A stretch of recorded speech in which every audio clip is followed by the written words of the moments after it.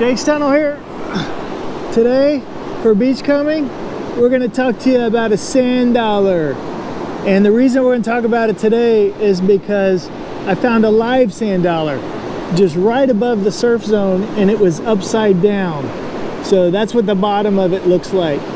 Now most of y'all are probably used to finding these sand dollars when they look like this.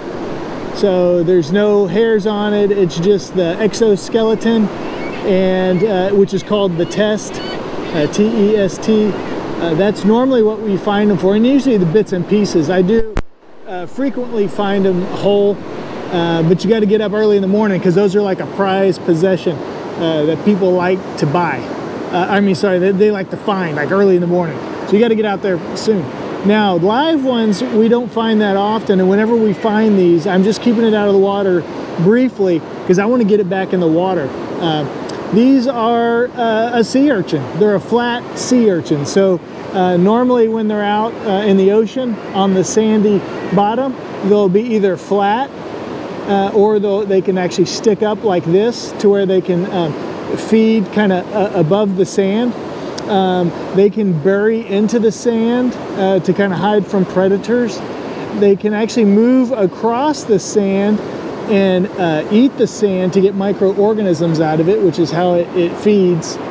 And you'll notice that it looks very different than, say, the ones you would typically find because of all the little hairs on it. So it does have these modified spines, and then it has a lot of tube feet, so little feet that come off of it, and that's how it's able to move across the sand.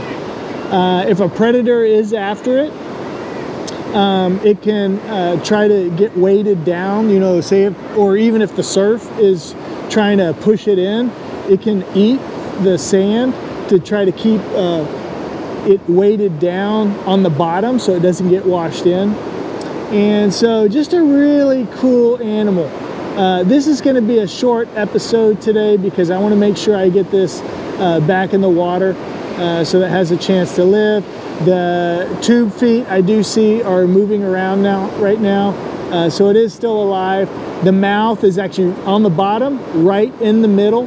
That's how it's able to bring in sand and sift out the microorganisms to live. But man, how cool is that to find a live sand dollar? Very neat, kind of purplish in color. Okay, with that, I'm gonna go ahead and put this back in the water, and we'll talk to you on the next beachcombing. Thanks, bye.